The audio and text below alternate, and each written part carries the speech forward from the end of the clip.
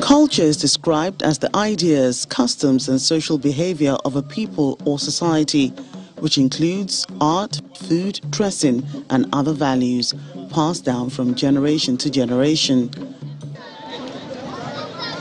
Communities in Bwatiye Nation in the southern parts of Adamawa State, northeast Nigeria, are mostly farmers and fishermen found around the Benue Valley.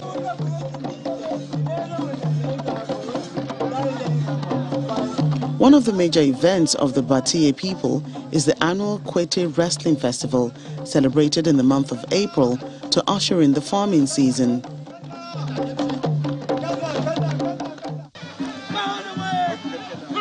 The day begins with a horse race,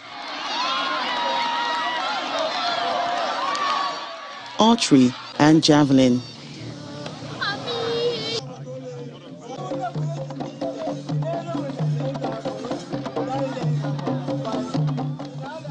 But the main attraction is a wrestling bout between the communities of Gyawana and Lamurde in Lamurde local government area.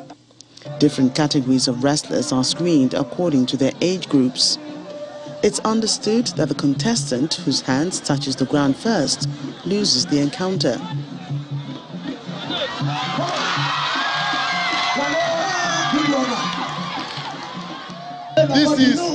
This is part of our history, and not just part of our history, but this is part of developing Nigeria's tourism, culture, and traditional practice. It is good in all ramifications.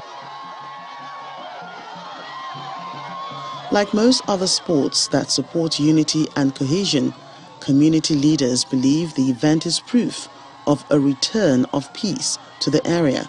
So it is one event that portends a peaceful coexistence in our community, in our society. You know, it brings people together to enjoy our culture, to watch our culture being practiced. You know, if you look at some of the events that took place, the archery, the horse riding, the javelin throwing. So all those things are cultural events that our people have been practicing for long. The paramount ruler of Bachama Kingdom, his twin brother, and other first-class chiefs are in attendance to show their support. As we prepare to launch into a new farming season, and as we look forward to another season of peace and bountiful harvest, let me encourage our youth to evaluate their lives, to redirect their resources and energies from unfruitful and dangerous ventures, from meaningless activities and partnerships, to those things that will help you and your communities, guarantee brighter future for you and your families, and give you people a good name. Make a choice today. Decide and deliberately pursue only those things that will add value to your life.